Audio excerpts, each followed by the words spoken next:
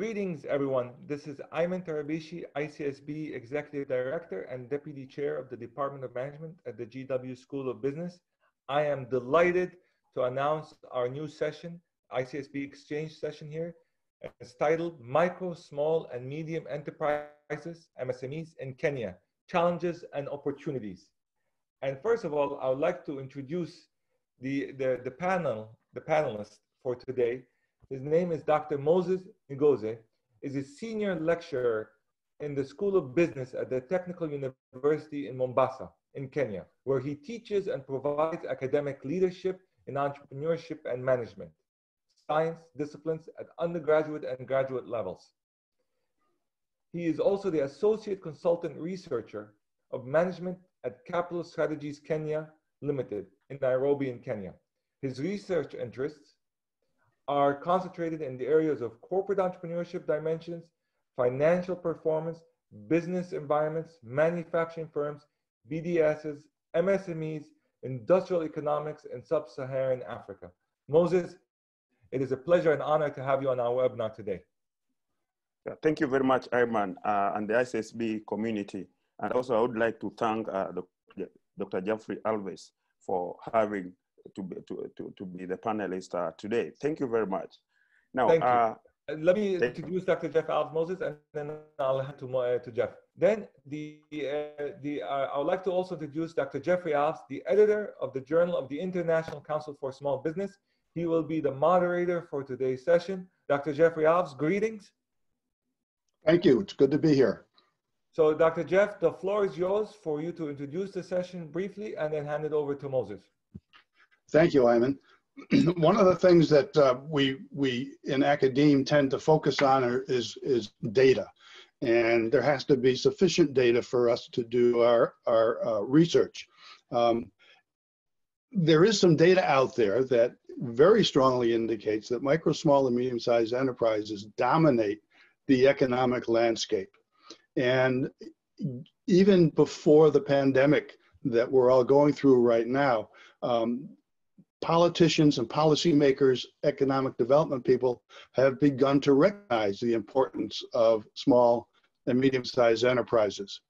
But what does not seem to be happening, and is the work with the developing countries. There is work being done by the International Labour Organization, by the UN, by the International Finance Corporation and World Bank. But the reality is economic global growth is not going to come from the developed countries. It's going to come from the developing countries. And so today's session is particularly germane to addressing that issue. And so without any further comments, I'm going to turn it over to Moses for his presentation. Yeah, thank you very much, Jeffrey, for such a good introduction. And also thank you very much, Ayman, for introducing, for a wonderful introduction. Now, without further ado, let me go to the micro, small, and medium enterprises in Kenya, challenges and opportunities. Now, what motivated me to look at this particular area as an important aspect in this particular webinar? Now, first, let's understand that the micro, small, and medium enterprises have always been a backbone of most countries. Talk about developing countries, talk about developed countries. Now, coming to developing countries, specifically Africa, we have these MSME, macro, small, and medium enterprises being credited, especially the manufacturing sector, in the growth of our economy. So, given most of the studies that have been conducted, starting from the International Labour Organization study of 1970s, that discovered that in Africa, we have the informal sector. And their studies in Ghana and Africa shed light about the micro, small, and medium enterprises. So welcome, let's look at these micro, small, and medium enterprises in Kenya. Now the agenda, I would like to look at it from academic angle, that is from research angle, because, well, I'm a practitioner, but not really, being in a micro small enterprise as a practitioner more, but I'm a researcher and an academician. So we're going to look at the facts about Kenya, the MSMEs defined, why SMEs, challenges faced by SMEs, opportunities, and then we're going to conclude. But first, let's look at Kenya. What is this Kenya? You know, now Kenya is eastern part of Africa. You know, and you know, when you look at it, it has dominated so much. You know, currently, you know, we talk of our population being 7.6 million, and that's quite remarkable because why this population?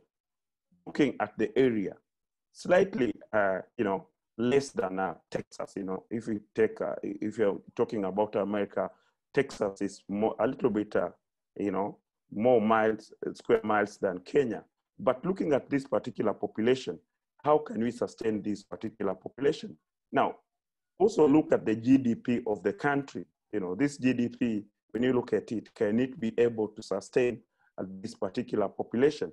And that's why we're talking about the major sector, that is agriculture, industry, and services. And then there is this micro, small, medium enterprises. Now, before I go to the challenges and the opportunities that are there, first of all, as academician, we usually ask yourself, what is this MSMEs, you know, micro, small, medium enterprises? In Africa, basically we have been defining these enterprises using a number of employees and also the turnovers that you know, are accrued from these enterprises. Like for instance, you know, talk about micro enterprise.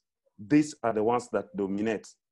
You know, talk about them having 1 to 9 employees, and then when you look at the income that the turnover that they can be able to give out, which is equivalent to the amount of capital they are investing, is $5,000 US, equivalent to around talk of 500,000 Kenya shillings for those in Kenya who know about our currency. You know, $1 US is equivalent to 100 Kenya shillings. Now the small enterprises do follow, you know, from 10 to 50, and then the medium enterprises. So this is the definition of most of these enterprises. And you will discover that mostly the ones that dominate so much are micro and small enterprises. Now, why do we have this dominating so much at the expense of medium enterprises? And yet we're talking about micro, small, medium enterprises. You know, we're talking about it. The reason is that a large proportion of them, large proportion of the population, about 75% are in this particular sector. And then more than 80% of Kenyans are working in this particular industry. Now, all of this particular aspect, getting to innovative aspects, these have been spoken about in most of the literature that we have about the importance of these macro, small, and medium enterprises. Now, let me go to the challenges, because when you look at the challenges, these challenges can be able to give us the opportunities. Now, I have some pictures there that are indicating the typical scenario about the MSMEs in 1990s. Now, there was a scholar from Cambridge University known as David King who came to Kenya, and through the International Labour Organization, you know, used this term jua kali. Actually, jua kali is a Kiswahili name meaning working under hot sun, you know. And one of the issues, the challenges that these micro, small, and medium enterprises used to have in 90s were the premises where to work. And, you know, looking at those particular pictures, you'll see that most of them are working in the sunlight, you know, ranging from carpentry, you know, still up to the markets where they're selling those particular agricultural products. So these challenges are accruing from, say, access to financial services, you know, during those particular time. And we're going to see that currently Kenya, you know, they are trying to address that particular issue, but not, they have not addressed it to the maximum, you know, limited access to infrastructure, poor market access, inadequate entrepreneurial skills, limited linkages with medium and large enterprises. Now, these linkages you're going to see is the one that is also bringing a problem of a problem in that we don't have these particular firms, the macro, macro, small, graduating to medium enterprises and also to large enterprise. And then the competitive strengths, especially the commodities that come from Africa, you know, and that's why we, you know, when it comes to this, we've got a lot of quality issues that come in. The ISO, are they ISO certified? Because when we are trying to export this particular product to outside the country, you know, they need the standards.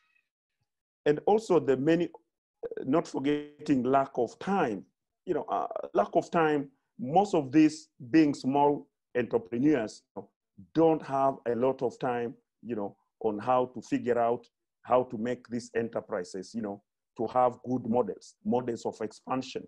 And then many of them are mainly face inadequate financial resources. You know, when I talk about financial resources, capital to expand, you know, do they have, what is their working capital? Can they be able to get enough capital to expand?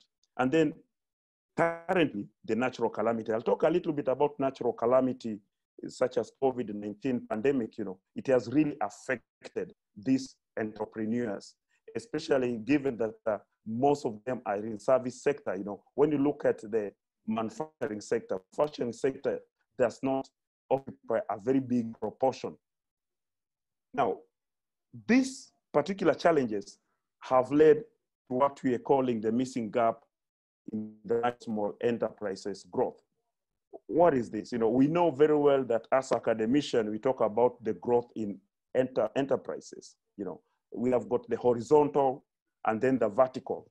You know, the vertical, you know, is the one that can be able to generate a lot of income and can also be able to look at it from the perspective of these farms growing.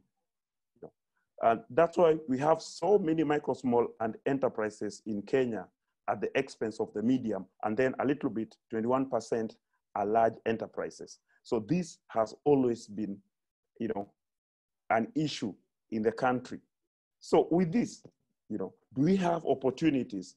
Do we have opportunities that we can be able to talk about with these particular enterprises? Now, opportunities are there, but how do we grab them? Like, for example, in the country, currently we have got the mobile users, that is the mobile phone users, has been growing tremendously. And that's why in Africa, Kenya has been, you know, talked of as the next Silicon Valley, you know.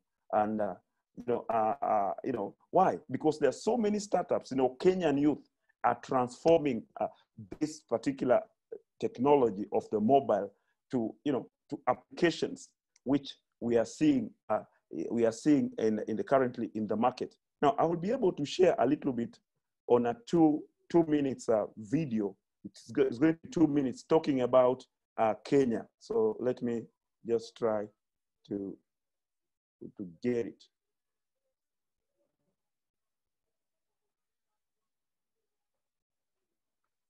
Actually, this particular video came from Bloomberg.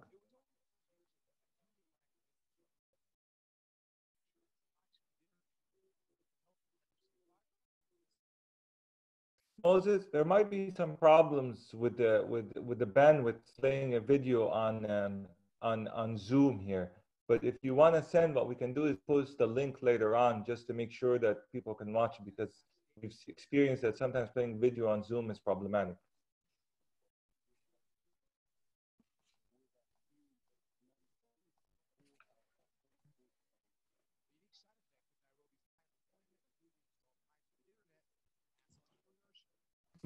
Moses, are you there? I'm there. Okay.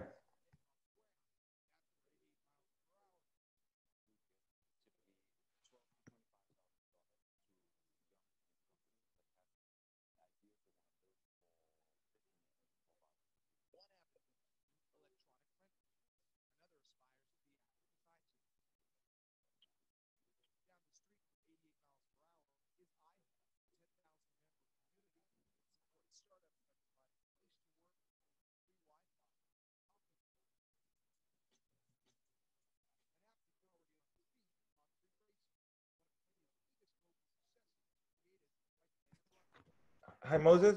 I don't Yeah, think I'm the there. video is playing. Yeah, okay. The video is okay. Okay.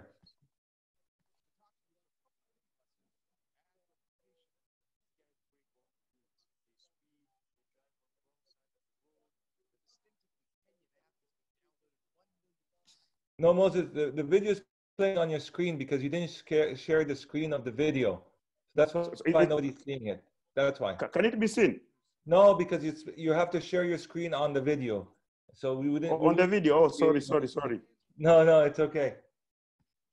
You can see it. No, you have to actually stop the screen and show it again on the other screen. Oh, on the other screen. Sorry for that. Yeah, so now you have to stop and do it. So I urge you to move on, and then we can do the video later. Okay, no problem. Sorry for that. Mm-hmm. Sorry. Sorry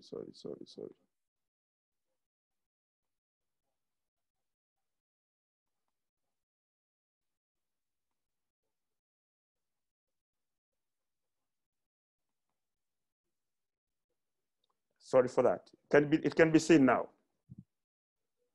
Oh, Hello, again, no, not again. I think you just need to skip the video at this point. Yeah, I've skipped it. Okay, so you're back to your slides. You can continue with your slides. The slides can be seen. Sorry for that. It's okay. Now, yeah, talking about the Silicon Valley, the next Silicon, that is the Nairobi. Actually, Nairobi itself has got a lot of the startups that are coming up, and it's courtesy of this Silicon, the mobile phone. Maybe we can call it frugal innovation.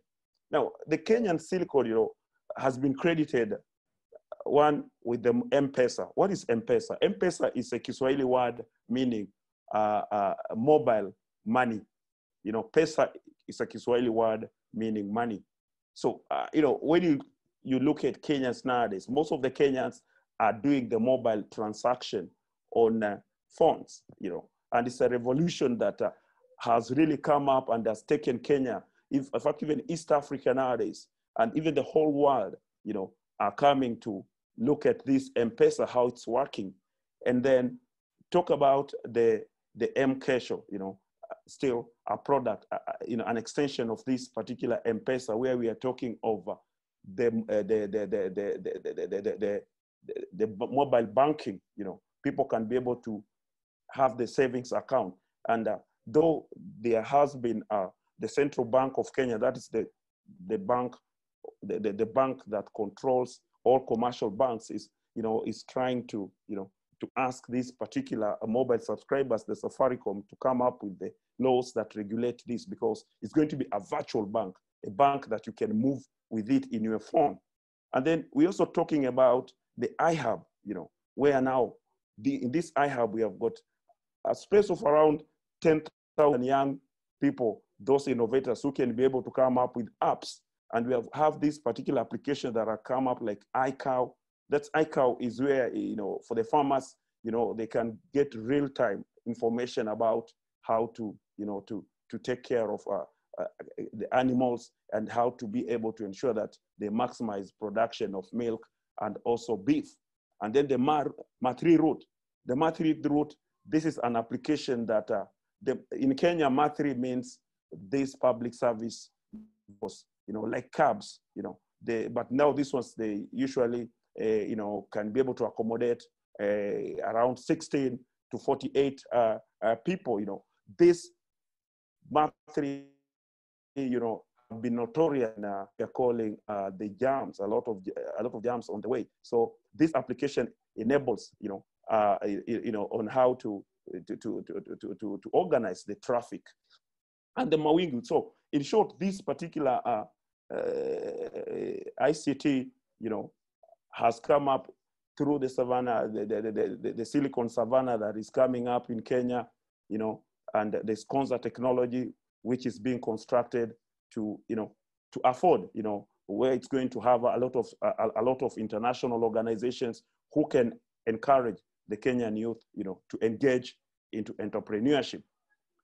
Now, apart from the ICT, we're talking about modern technology, where we are now moving away from the rudimentary machines, those small machines which, I mean, cannot be able to produce a lot of commodities, you know, but nowadays there's so many machines that are coming up. So we are talking of the new niches that are being created by these machines, you know. Talk about, leveraging this particular information communication technology and outsourcing, franchising, we are having a lot of franchises coming up, and this can offer an alternative way of entrepreneurship in these small enterprises and medium enterprises. And then talk about the new technology that is coming up. In fact, this fourth industrial revolution, the government of Kenya has taken it seriously, and we have got a committee that is working out on how to incorporate this in our micro, small, and medium enterprises. I find out this to be a very huge opportunity for entrepreneurs. And then the policy implication. Also, the policy can offer an opportunity. Of course, the country is gearing up to be a middle income and to industrialize in the year 2030. We have got Vision 2030 and sessional papers that have been written, the 2012, the 2005, and then the Big Four agenda that is anchored on what we are talking about. One of the components is about manufacturing industry, and it's indicating that it has to grow by 20%. And this Vision 2030 is the one that has led to the Ngoze city, which now, is under construction, and it's going to provide very huge opportunity. It's around 2,000 acres of land that is around 60 kilometers away from Nairobi. So that one, more of in urban areas, and it's going to have a very huge opportunity. Initially, I did say something about the way the country is administered. We have the counties. Now, the counties is similar to the states. Now, also they are being encouraged through this Vision 2030 and the Big Four agenda to also come up with the opportunities, at county level. Because in Kenya, talk of Nairobi, that's the capital city. That's each and every person would like to be. And that's where a lot of opportunities, especially with small farms, many of the farms coming up in this particular city. Now, also market access. Now, the market access, especially the government has put in place what we are talking about, the 30% of the procurement opportunities for women and youth, what popularly they are calling it, abbreviated as AGPO, access to government procurement opportunities. Now, this, 30% is given to, in fact, whenever they advertise for the tenders, 30% is afforded on the farms that are managed by women and youths. And then there's also a policy of Buy Kenya, Build Kenya policy, strategy, whereby they're encouraging. Because when you look at Africa at the moment, I would like to say that most of the Africa, I don't know why we are so much obsessed with goods from Western country. If not Western country nowadays, we are moving to Eastern countries, to Asia, where China now, most of the people are consuming goods of China, So we encouraging this. In fact, the president is in the forefront of encouraging that we should be able to buy goods from Kenya. And also talk about regional economic integration, a huge market in East African community that serves most of the countries in East Africa. It's a very huge market if tapped, these micro small enterprises, in each and every aspect of things they want to produce can work out very well. Now, another opportunity that is coming up and is directly related to bringing up these enterprises include the access to finance, talking about the government playing a very major role in having what we call Women Enterprise Fund and Youth Enterprise Development Fund. Now, in these particular funds, what happens is that these are tailored towards women and youths, whereby those who have got opportunities are encouraged, by being given loans as well as technical skills. And in fact, this Youth Enterprise Development Fund is one of the models that has led to the World Bank, coming in and coming up with a new program that is known as Kenya Youth Employment Opportunity Project, whereby youths who have not afforded the university education, say those ones who could not be able to go beyond primary school or beyond secondary school, are being trained and later being given funds to start businesses. This is a very huge opportunity for them to come up with enterprises. And then the SACCOs, nowadays these particular SACCOs, in fact, through the proclamation of the government, they have insisted that in the transport sector, any enterprise, they have to form what we call a SACCO, and this particular SACCO, like for example, if there are any vehicles, they are under one SACCO, such that, they can be able to move as a group. So probably social entrepreneurship comes into perspective there, and be able to access funds as a group. They use group dynamics to pay, loans, from the money they get. That's, from the salary they get or the income they get, that is a guarantee, that acts like a guarantee for them, getting these particular loans. Now, microfinance institutions, this specifically, for women and youth, basically they tailor them because the access of finance to particular groups has been a problem for quite some times.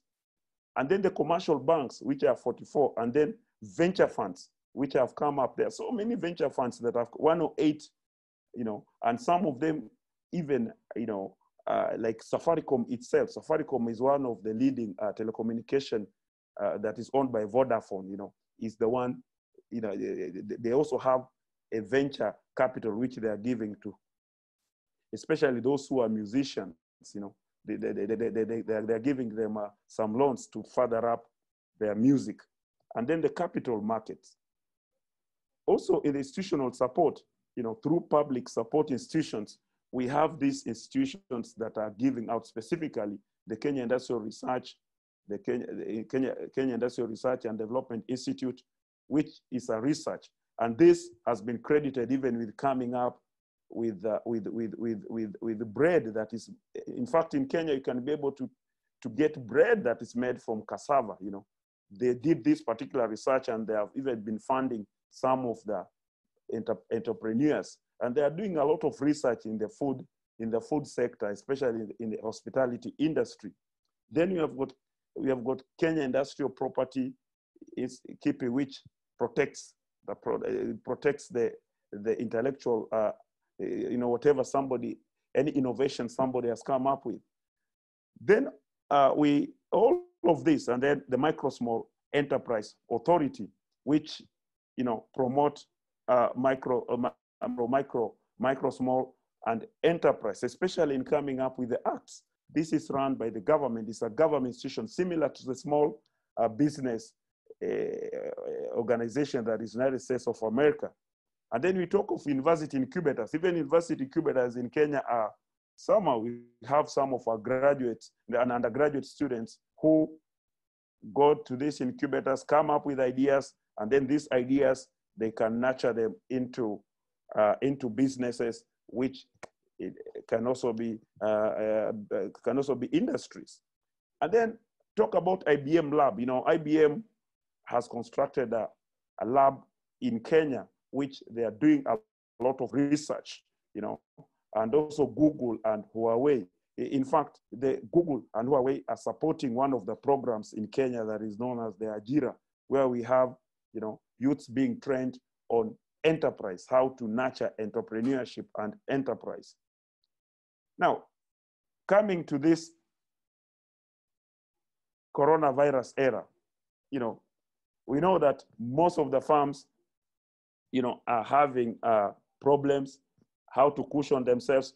Well, the government has come up with measures, though these particular measures, it requires, because we have a new constitution, we had a new constitution, which, it has to undergo some bureaucracies, the parliament, and that with this social distance era, when are they going to meet? How are they going to approve these particular acts? you know, they have been proposing these 6 acts, the national, that directly, you know, encourage these small enterprises, you know, to be able to be sustainable and also to continue running, because with this COVID, we are anticipating that we're going to have problems in this particular sector. The residential income tax for corporations, you know, the government is thinking of reducing it. And then the turnover tax rate from the current, for the MSMEs, and then the temporary suspension of listing with the credit bureau, because this CRB, you know, most of these firms, you know, have taken loans. They have taken loans, and these particular loans, they cannot be able to service them during this corona virus era. So the government is trying to liaise with the CRB to ask them a little bit to be able to have them to have a reprieve so that they can be able to pay. And then the VAT, value added tax, has been reduced. However, it's yet to be seen how these particular measures are benefiting the micro small enterprise, because it was just recently when they were, you know, when they were proposed, and the parliament has to be able to ratify all of them. And then the Central Bank of Kenya, you know, coming to this particular lowering of the interest, given that, you know, commercial banks, you know, they are also in business, they are also firms. So we don't know how far this is going to take effect. So all of these are measures that the government has proposed, you know, to cushion these particular small enterprises. Now, apart from this, you know, the government is insisting that, you know, the transaction aspect, you know, the M-Pesa, you know, they are encouraging that people should be able to be transacting their activities using the M-Pesa, that is the mobile money transfer. And this has even taken over, has even surpassed the credit cards. Nowadays, we don't see a lot of credit cards. If you go to the business, they are not obsessed with the credit or debit cards. You know, in fact, the till number means the number of the transaction where you're going to be able to put that particular amount of transaction you have incurred, and then it is wired through the M-Pesa. Now, allow me to get into the conclusions and recommendations. Now, in Kenya, what I would like to say is that the macro, small, and medium enterprises still plays a very big role, you know, especially given that Kenya has been an agricultural country, and the agriculture now, you know, has, in one or another, been dwindling at some point. So still these particular sectors should be able to be assisted. However, you know, the government, you know, when you look at, do they have to get into it directly, or do they have to, you know, to play a facilitating role? You know, this has always been a debate in Kenya. And then when you look at most of the enterprises, you know, nowadays that are coming up, you know, in this century, most of them are ICT based. You know, most of the Kenyan youths, most of the Kenyans are taking advantage of, you know, this information communication technology, especially in the mobile sector, you know, and also some other technologies. We also need more support for micro, small, and medium enterprises through business support services. Now, this business support services is very, very important, you know, especially the training, especially the finance, you know, the soft ones. You talk about the market, you know, like the government is trying, you know, a lot of it is required for these enterprises. And then need to address the missing middle in Kenya. You know, the missing middle here means the medium enterprises. You know, most of them, we don't have a big proportion of the medium enterprises. So they need to have this particular enterprises. So, and researchers, we are trying to see what could be these particular problems that are making this sector not to have many farms. And then need to come up with measures to cushion the coronavirus and post-coronavirus period. We are very happy with the Google, you know, the Google are coming up with some measures which, you know, farms in Kenya can be able to take it up, even the Safaricom, and other farms which are trying, to build this sector in Kenya. So this sector still remains to be the one which provides a lot of prospects, especially given that Africa is the next frontier. How can we be able to nurture it? And that's why probably we say there's a scramble for Africa, from talk about Asian countries, like China, talk about the Western countries, there's a lot, because Africa still remains to be the future prospect for the world. I thank you very much for the time.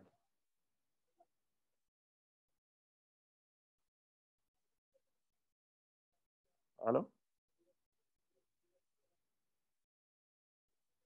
Hello? Hello? I can hear you. I think Jeffrey might be muted. Yes, here we go. Thank you very much. Thank you very much. Can you hear me? Yeah, I can hear you, Jeff. Apparently, I apologize for that particular video. It never came out the way I liked it. Well, I think I've got a copy of it, so I'll take a look at it a little bit later. Thank you. This is a very comprehensive overview of what's happening in Kenya. And it's interesting that you identify that middle group, because in the developed countries, that is moderately full. But I've got a couple of questions. You didn't spend a lot of time talking about the educational initiatives to help prepare young people and owners and operators of micro, small, and medium-sized businesses.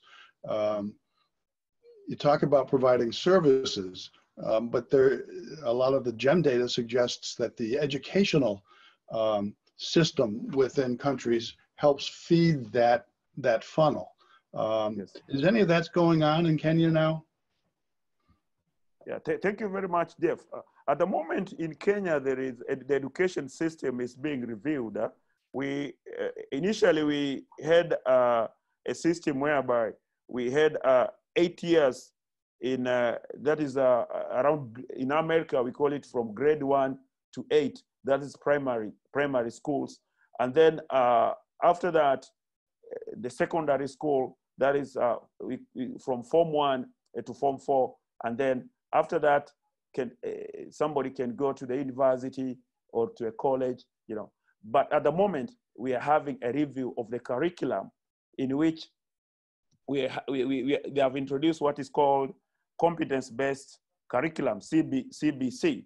Now, that CBC is modeled around the American system, whereby at the entry level, a small child at the entry level can be able to, they can nurture the talent of that particular young person, so that we don't have, because from study 1 to study 8, students in Kenya are exposed not to a specialization, but to a wide variety of subjects, such that you might discover that some of the students, cannot be able to nurture their talent.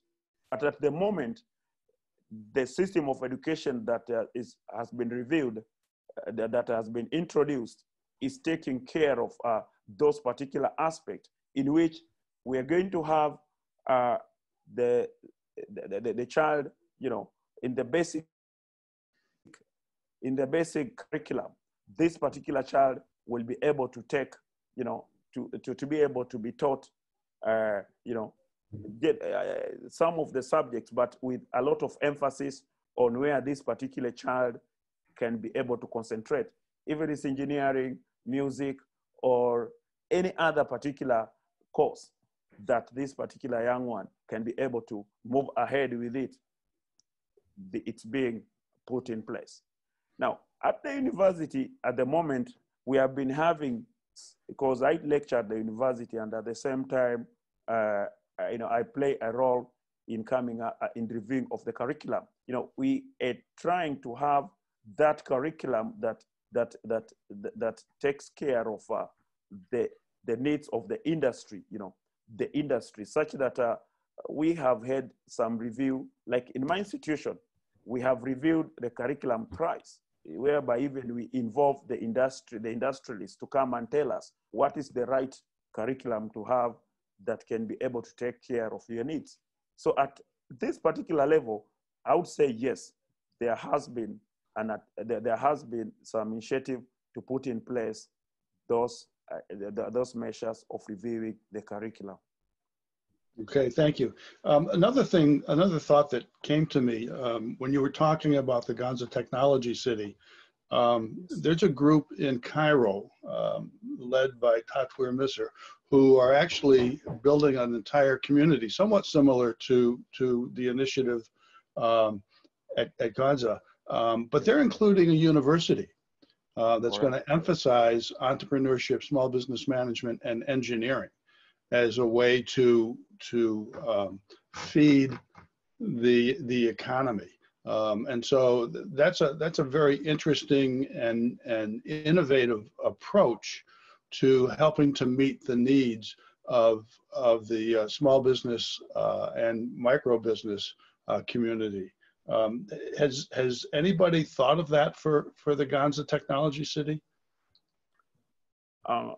Thank you very much. Yes. In fact, in the video, you can be able to see that it has been a multidisciplinary approach, whereby we are having government together with the industrialists, together with the university. The universities, have also been included. And in fact, to say that the government was proposing even to have a university within the Ngoze city. Okay, good. One of the things that I noticed, Kenya has a fairly comprehensive group of organizations and policies aimed at improving all levels of the economy, but from your presentation, it looks like that they're really focusing on the middle and the micro and small level, because that's where the growth is going to be. As you were going through it, it struck me that a lot of the initiatives align very well with the United Nations Sustainable Development Goals. Is that a conscious effort? United Nations Sustainable Goals. That's right. I would say yes. Yes, Jeffrey. It's true. It's true that the government, a lot of initiatives that are being put in place, especially the policy implication, they most of them, have to do with the sustainable development goals, especially for the poverty alleviation. Remember that these micro, small, and medium enterprises, when the organization came to Kenya to do a study in early 70s, one of the things they discovered was that this particular sector looks like it has always been an avenue for the poor people to get income. So I would say that, yes, most of these policies that have been put in place have always been in tandem with the United Nations, especially Sustainable Development Goals. However, I would like to say that most of these policies, like for example, the Big Four agenda that the President of the Republic of Kenya, gave it. It was around, it came up around, say that after 2017, around 2018, 2019.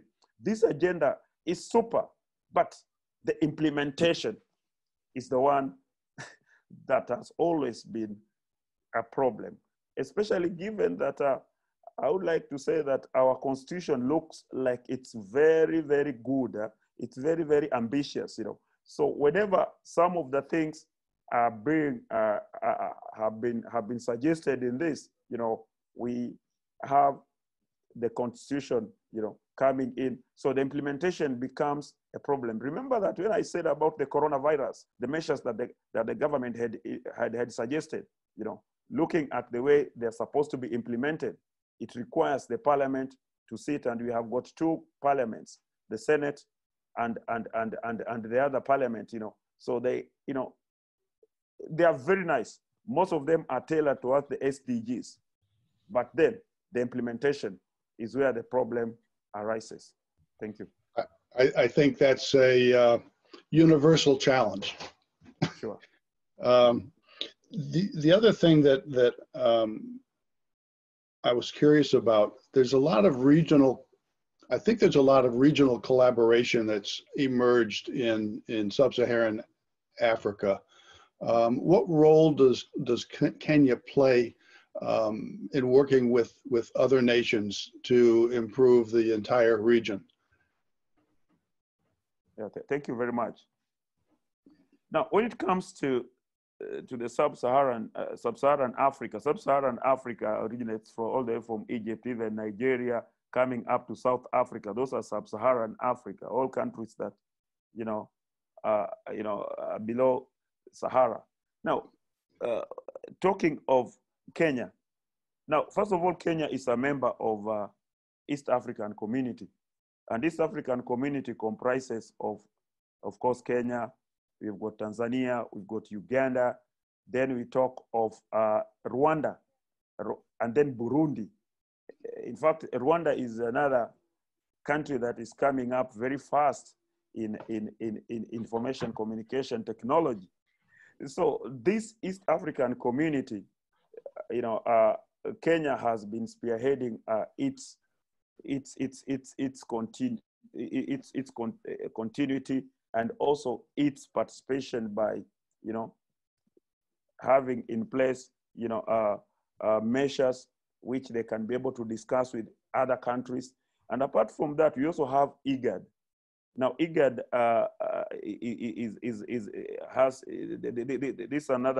this is another organization that has to do with the desertification, and we talk of Ethiopia is a member of IGAD, then Somalia, then talking about we also have Sudan.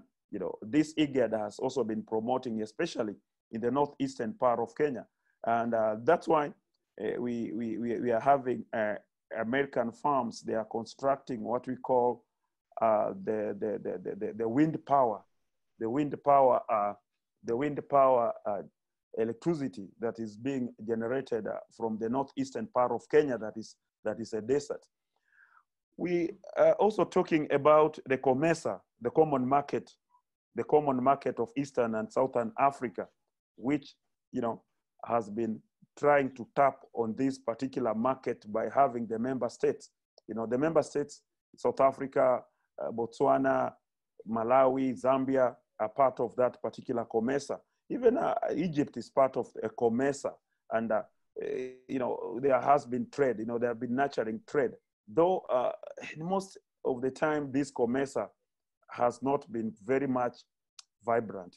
It is not quite vibrant the way it used to be earlier on, because some of the states are forming their own organizations for the benefit of trade.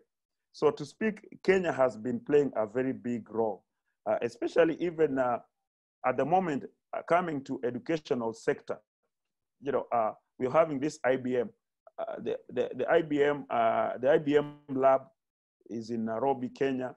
It has been assisting so much, especially in research, big data, especially the big data, for countries, ranging in Eastern Africa, even as far as South Africa. Though at South Africa here, they already have constructed the IBM lab, but Kenya has been playing a very, very, very big role in Eastern Africa. Even with this, the Konza city, we have been having most of the students from other universities, even the iHub, this iHub and the iHub, whereby there is a story that has been written by the Massachusetts University about how this ICT, the mobile banking, has been able to to encourage or to move Kenya from poverty to riches. So I would say that Kenya has been playing a very big role in Eastern, Southern, and even Sub Saharan Africa in nurturing, if not trade, also trying even to welcome entrepreneurs. I would like to tell you that a very big percentage of the Somalis, remember that Somali has been having a lot of problems, especially political. And I would like to tell you that most of the entrepreneurs, in fact, when you come to Nairobi area, Nairobi, the capital city of Kenya, you'll get that there is a place called Isili. That Isili region is dominated by the Somalis. So with that, we've been assisting, if not having a lot of the refugee, also trying to play a role in export, even trade with our neighbors. Thank you. Very good, very good.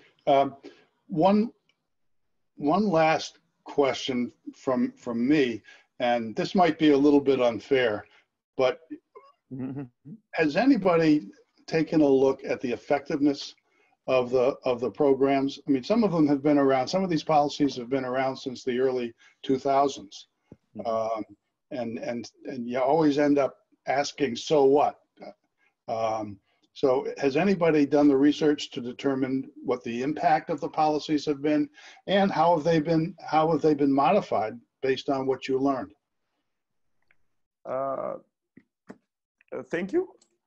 For example, I did a study on the barriers that are affecting these particular enterprises, but this is a study that was conducted somewhere there around 90s, around early 2000s. So basically, at the moment, I would like to say that we don't have a lot of studies that have looked at this particular these particular policies that have been put in place, and that's why we're having a problem, a mismatch between the drafting of these particular policies and the implementation part. And it's one of the reasons why we are not having these particular small enterprises graduating to the medium or middle enterprises. So I would like to say that not very many studies, maybe those studies that have been conducted have not been documented, but at the moment, no substantive study that has been carried out the whole country.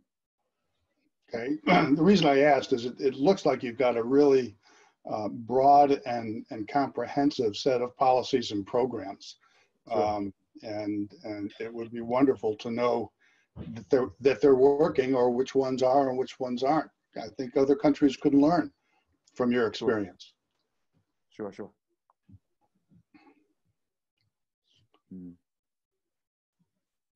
Well, we have, I've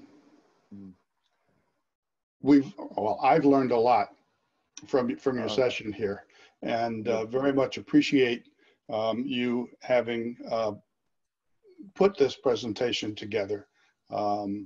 It's a very comprehensive one. This session of ICSB Exchange has been recorded, and members will be able to access it once it's been edited. And I'm pretty sure that, and Ayman can speak up if he's still here, I'm pretty sure that the videos will be included in the recorded session. Oh, yeah. Okay, now.